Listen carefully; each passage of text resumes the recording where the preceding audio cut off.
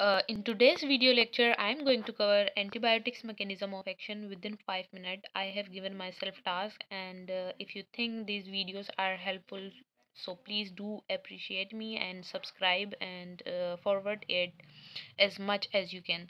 So let's just get it started, and I hope at the end of this video you will be able to complete all of the mechanism of action, even with the class drug name or the individual drug name. So let's just get started. At very first, you have to remember this mnemonic. MALT C protein. Nowadays, people are taking either they are going gym or not to make their body. They are taking protein. So you have to remember MALT C is a protein that is taken to make the body. So moving towards protein synthesis inhibitor. So MALT C is the mnemonic of protein synthesis inhibitor. Here I have written the names. First of all, macrolides. अब आपने क्या करना है, सबसे पहले 50 then 30 के बाद फिर 50 फिर 30 फिर 50. तो ये मैक्रोलाइड्स यहाँ पर क्या आ जाएगा 50. मीन्स ये प्रोटीन सिंथेसिस को तो इनहिबिट करते हैं, लेकिन कौन से पॉइंट पे 50s पर. Okay, so macrolides are erythromycin, azithromycin, clarithromycin. I have mention here row is common. Though mycin is common in everywhere, but you cannot make the mnemonic of mycin.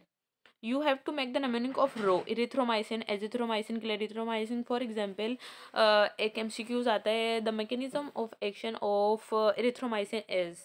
तो erythromycin macrolide, और macrolide is the MALT C protein. तो it is protein synthesis inhibitor, और उस protein synthesis inhibitor में it is 50S protein synthesis inhibitor. Then aminoglycoside.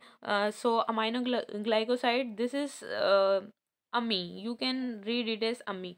So aminoglycoside and amikacin both are same.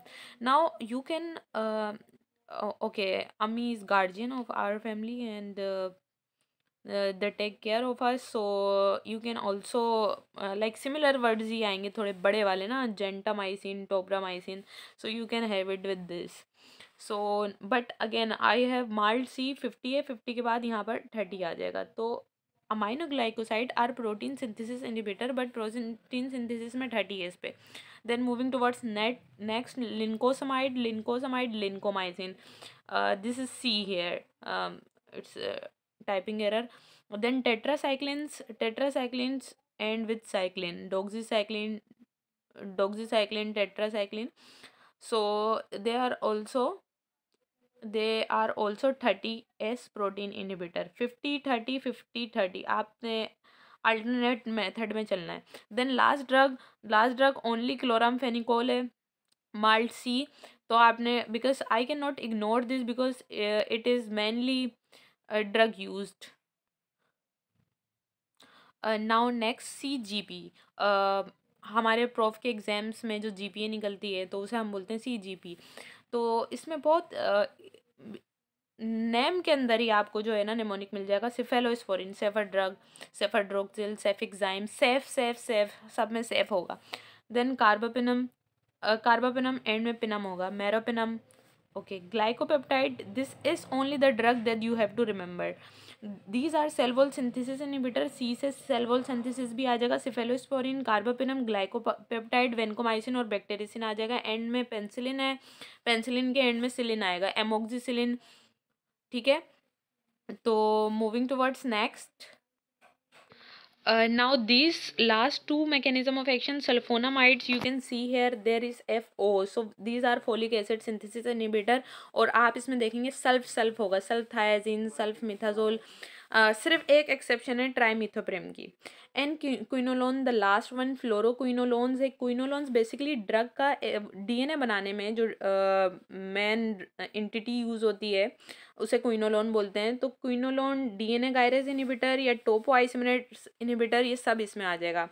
तो इसके अंदर फ्लोक्सिसिन सब में होता है accept नालेडिजिक acid. So here I have completed it. सिर्फ 4 मैकेनिज्म ऑफ एक्शन की ड्रग हैं जिसके अंदर फ्लोरोक्विनोलोन है, सल्फोनामाइड है, और ऑलरेडी मैं 2 आपसे सेल वॉल सिंथेसिस इनहिबिटर और वो कवर कर चुकी हूँ. Thank you. I guess it would be helpful for you all.